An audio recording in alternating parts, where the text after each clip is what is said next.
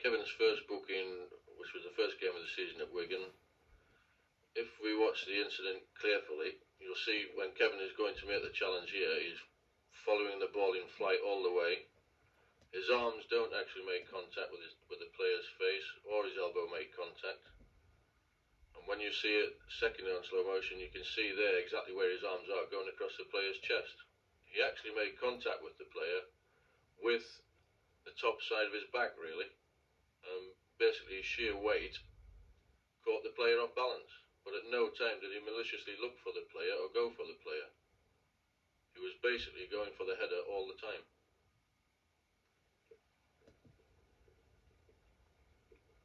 His second booking occurred a few days later against Chester. As he pulls the ball down there, he challenges the keeper for what was a loose ball and does say a few words to number 14. You can see from the reaction of the keeper that he was quite happy with the challenge. He doesn't see any problem, and if we look at the replay, we'll see the actions of the number 14 in the tackle, which upset Kevin.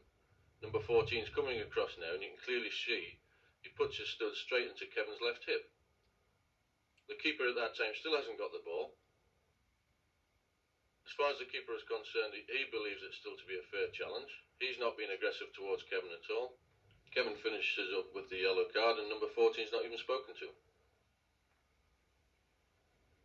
Here we are, 7 games later at Bradford. I don't think there's any argument with this booking. It's a straightforward challenge from Kevin, which was late. He caught the boy, he went down, and the booking was very justified in that case. The next booking came 11 games later against Plymouth. Kevin makes tracks into the box when he reclaims the ball here. After he's made his run, the defender misclears. Kevin tries again to go into the box. Defender comes across to boot it clear, and Kevin just tries to make the challenge as the defender came across. The next 4 items show certain occasions where crosses are coming into the box, and if you look closely, you see that Kevin, on these occasions, never takes his eye off the ball, but also shows how goalkeepers do come very close sometimes to making contact with their fists with Kevin.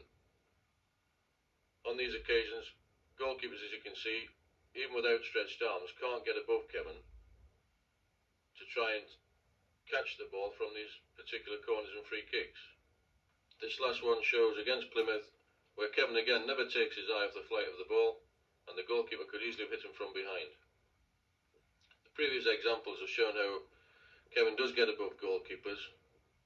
This is a booking against Chester, where if you watch in the following sequences, again you'll see that Kevin's eye never leaves the flight of the ball. He never once looks for where the goalkeeper is. And again, if you look closely, you'll see that his arms don't make contact with the keeper. They come down behind the goalkeeper, and he actually heads the ball before the keeper can get to it. As the goalkeeper gets up, you'll see that there's no objection from him to the tackle or the challenge.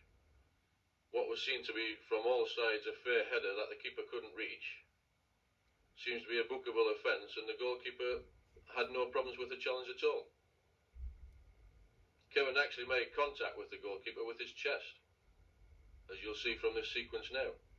It's his chest that bumps into the keeper and knocks the keeper off balance. The keeper there doesn't have a problem.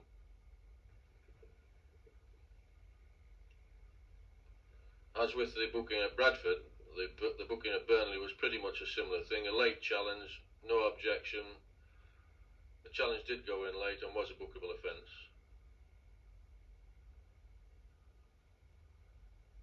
The referee was justified in the decision he made here. There you go, the challenge is late.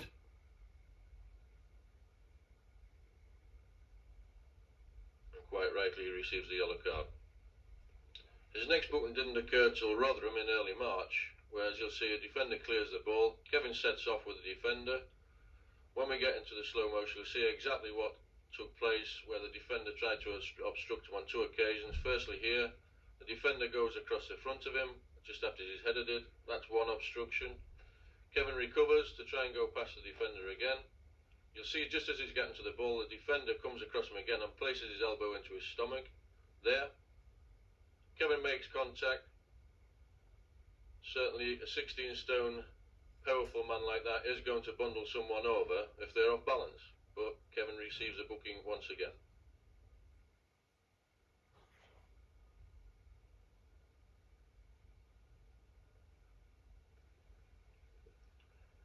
Now 16 games later against Bournemouth, his latest booking, he clears the ball from the area, desperately defending to get the ball away.